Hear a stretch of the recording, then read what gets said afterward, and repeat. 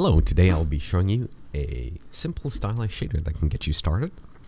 I'll be going through how to use the color object to drive each of these individual objects here for the colors as a means to keep your shader tree rather simple. So let's begin. So firstly, we want to create a shader and parent everything. I've already done that beforehand, but just to show how to link everything, you want to select your active object and then select everything with double A and Control L to link materials, and then it'll copy the materials throughout every single object. As you can see, stylized shader parent. It's also a good thing to name these objects or name these shaders, and as you can see here, it's labeled 8 because 8 of these objects are sharing this. The most important node we need is something called an object info, and this is done inside your shader graph. So we have our object info, and there's a number of options here. The one that we want to use is color, but just to show you what these other ones are, if I go to viewport render and use location, each of these objects will change color based on its location. Now, some of them are already colored, and the reason for that is because our location has already been shifted. So if we apply our location, everything is centered to this point here. So if I move an object closer and away, you can see like it changes. Now this is a good way to drive shaders that require movement. So if you have something oscillating up and down, you can change it that way. We also have object index and material index.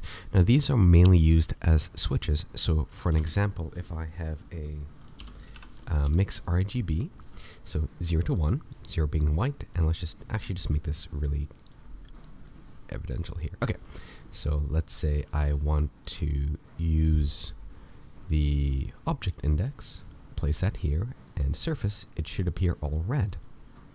However, if I go and click on this object here and pass index 1, it'll be blue. And let's do that here too, blue. So what's happening is it's just basically acting as a switch, because our factor or our mask goes from 0 to 1. And so this is just a hard value, 0, 1, 0, 1. You can kind of create complex switches this way. It's the same thing with the material index. The material index is found in your material settings, pass index. So if I put that here as an example, 0 and 1. Now each of these has its own purpose. I personally like using object index because I like to instance my objects, and you can't really do that with materials.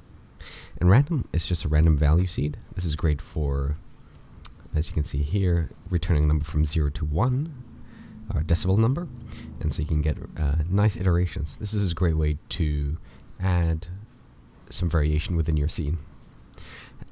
What we want is the color here, and everything's going to be white, and the reason for that is because we don't have a color assigned to it yet. The colors can be found in our object, properties, viewport display, right here, color. So you can see if I move that around, the color changes. However, we don't have to always go into our shader editor anymore. We're pretty much done here. We just select each object and we can start like changing colors. And I find this a really fun way to keep your shaders clean, or your materials clean, or your Blender scene light. So we can play around with this kind of stuff here. So let's just do something quick like that, just as an example. The reason why I like doing it this way is because it allows for really fast iterations. Well, it looks like what we're missing right now is the fact that we have no shadows. It's only using the hard colors here.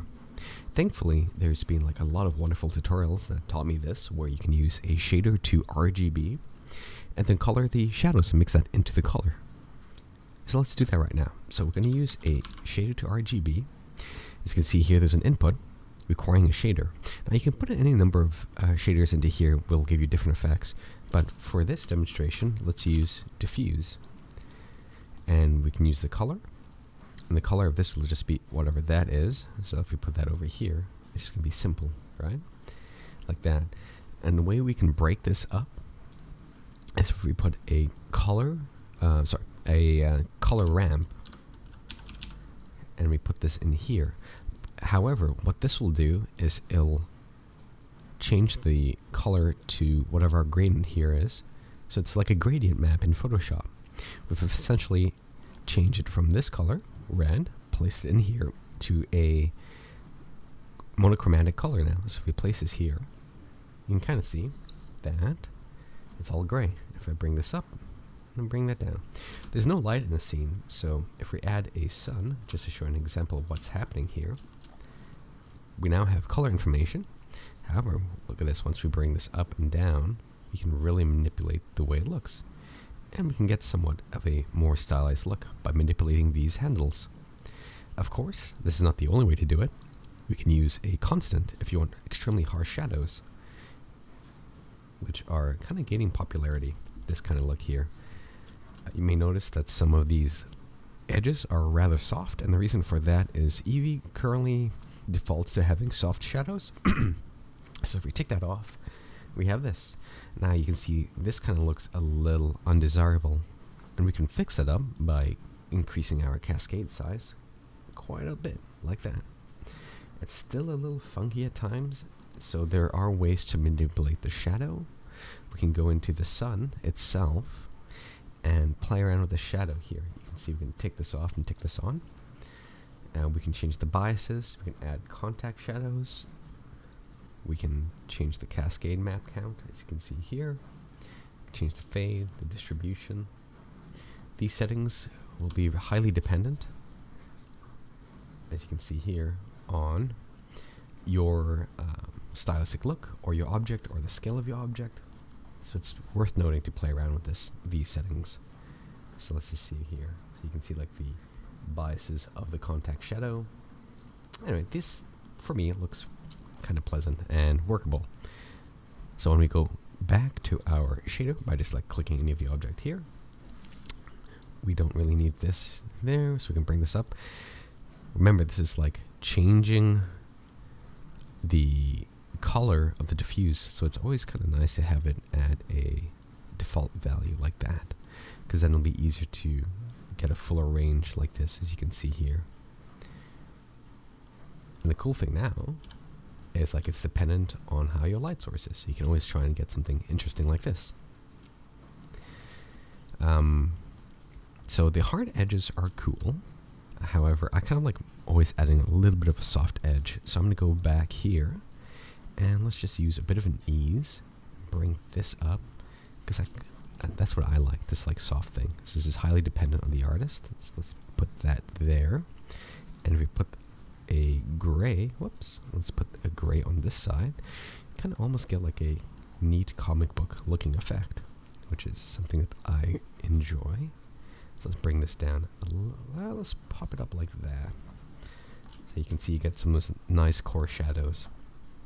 So let's bring this up slightly, and we could probably add a little bit of a darker value back into it. So we're just kind of like futzing it just slightly like that. There we go. So this is the kind of look I enjoy. And let's just smooth this out so we can see it a little bit more here. Alright, so we've kind of constructed our color of our shader here, which is kind of cool, but we can make this a little bit more modular. So let's put this here, and we can group this up. And the reason for why I would rather have this grouped up is in case we change something, the consistency of the shadow will be throughout every single object. So to do that, we'll just select all these nodes, hit Control G, and now it's in a group, and there's the group input here. So what do we need this group input for? Well, these are the shadows, and we kind of need to mix the color in between the two, so we can do that by grabbing the group input and adding a mix RGB, using this to drive the colors. So we'll put this here, put the group input here, like this, mix, and we can probably try multiply just to see how that look and replace it like that. So now it's requiring two colors, so we want the first color to be what we need here, and you can see that's kind of looking super cool. Now we can use this for our shadow color, so you can see we can move this around and get some really cool looks excuse me, looks this way. It's kind of neat. Well, if we're not looking for something like this, you can see there's still some oddities we can fix here. So let's see what we can do. If you want like a harsh line or a saturated line across certain edges, which is something I like to do, actually, let's just switch this around because I just noticed the light's backwards. So we're using this as a highlight. I think, let me see here. Is the light source? Yeah, we have the light source backwards. Let's put that like that. And then apparently with this one we might need to invert it. Oh, where did it go? Invert. Oh no, that's invert selection. Invert color. And I think that is what we're looking for. Yes, that's...